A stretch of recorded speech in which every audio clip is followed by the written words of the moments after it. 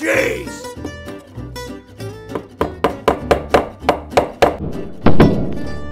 Come on!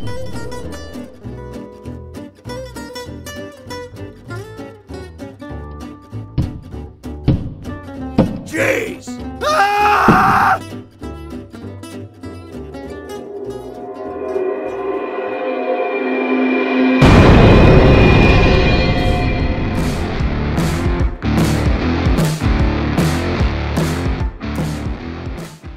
Right guys, here's an unusual tool for you which I'm about to do a review of. I'm going to show you, the features of the pliers. This is the CK Fencing Pliers, part number T3866.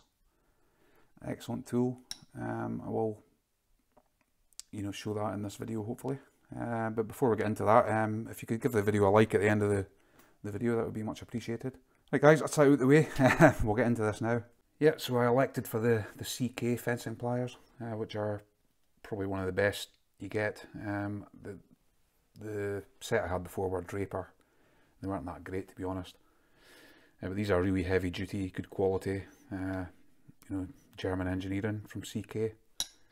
Okay, so what you get with these pliers, there's a small hammer section there, which can be used as a hammer, but I wouldn't recommend it. It's good if you haven't got a hammer on you, you just need to, hammer a couple of things in. It's handy for that. You have this substantial hook here, which is used for digging in and behind staples and getting them out. Okay, so the next feature on pliers like these is, let's move this back a bit, is obviously this hook, which is used for removing staples.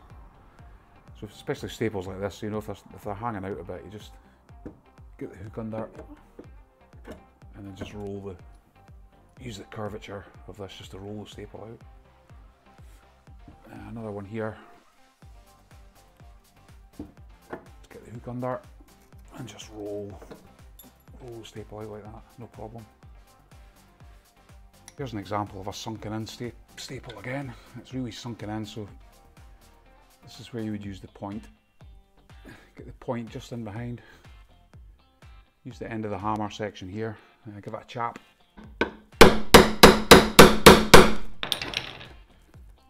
And just lever the staple out with the hook.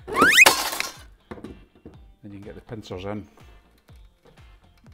Again, just pull the staple out. This is the game changer for me, these sharp pincers here, which can get in behind staples.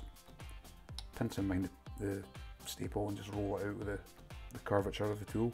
Again, if the staple's in against the wire and there's a slight bit hanging out, you can actually get the pincers in behind the staple.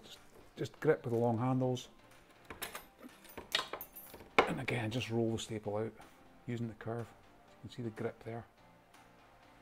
Now that's an excellent feature. The cheaper ones don't really have, or if they do, they're not as good. These are really, tight and sharp that you can get in. Even the sunken staples you can get in. So this is an ideal tool for that. Okay, so another use of these pliers is the dreaded staples, when you're trying to hammer them in to start with. As you saw previously, they ping out, you can hit your fingers, they're just awkward to get in position. It's not so bad in here, I'm just doing a mock-up here, but what these pliers do is you can actually place the staple in here like this. Push that in there, you can see the staple sticking through. And then that allows you just to line up the staple, hold it in place with the pliers there.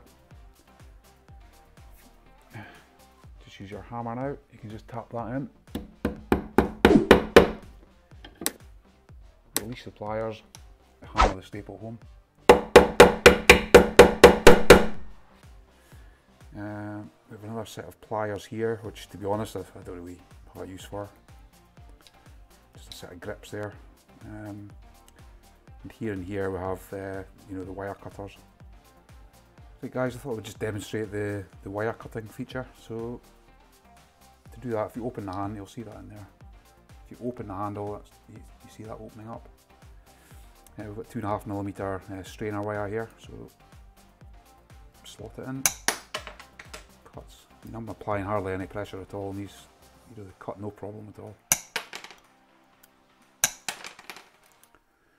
You can see from this side,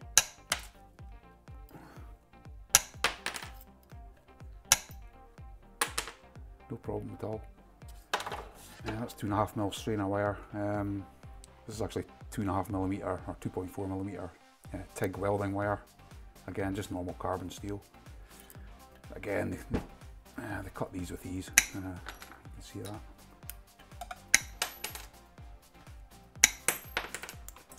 From this side, get a close up there, just a quick squeeze. You know, the length of these handles produce such an amount of leverage, you know, so you can cut. I haven't tried these with, you know, larger gauge wire, but I'm pretty sure they'll do up to 3.2 easily. So that's an overview of the tool. Really heavy, really substantial. To give you an idea of the size of the tool, we'll lay it there, and you can see it against, here's the standard Nipex pliers, which are 200mm. So these are not small, you know, these pliers, so you can see really substantial. The thing I like, the handles are, you know, there's a fair bit of length, the handles there, so they do give you a lot of leverage, you know, when you're trying to cut wire with the wire cutters.